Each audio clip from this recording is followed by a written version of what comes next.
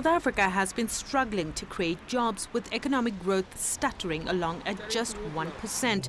But the latest unemployment numbers came as a shock.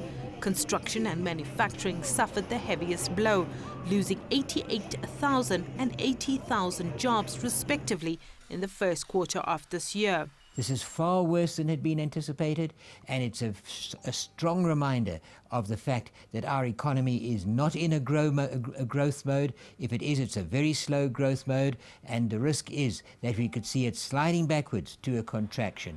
The government remained a major employer, creating 51,000 jobs. And despite the severe drought, the agricultural sector also helped, creating 16,000 jobs. But 5.7 million people in South Africa still can't find employment. What's more alarming is the youth unemployment rate. Millions of young South Africans, even those with skills, are struggling to find job opportunities. The youth makes up almost half of South Africa's population.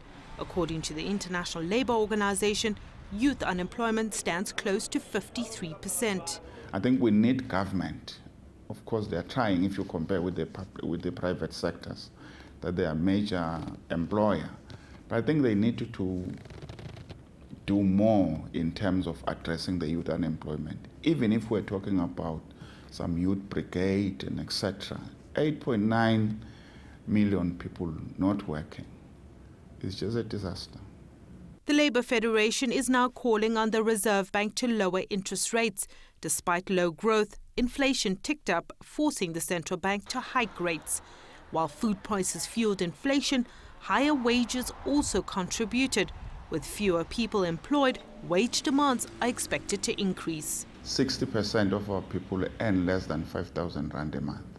It's not sustainable. They cannot meet. I mean, people spend 30% of their income just on transport because they are too far from the workplace. They spend about 70% on their money on food. Consumers' finances are overstretched. They're over-indebted to an exceptionally high level, and interest rates are about to start going up, have already started going up. So that means their overall cost of living has risen, and of course discretionary income has meant there is so much less available for stimulating the economy. The government is now pulling out all the stops to keep the economy from faltering further. The president met with big business and Labour Monday night to discuss the way forward. The private sector too will be under pressure to help revive the economy and create jobs. Sumitra Nadu, CCTV, Johannesburg.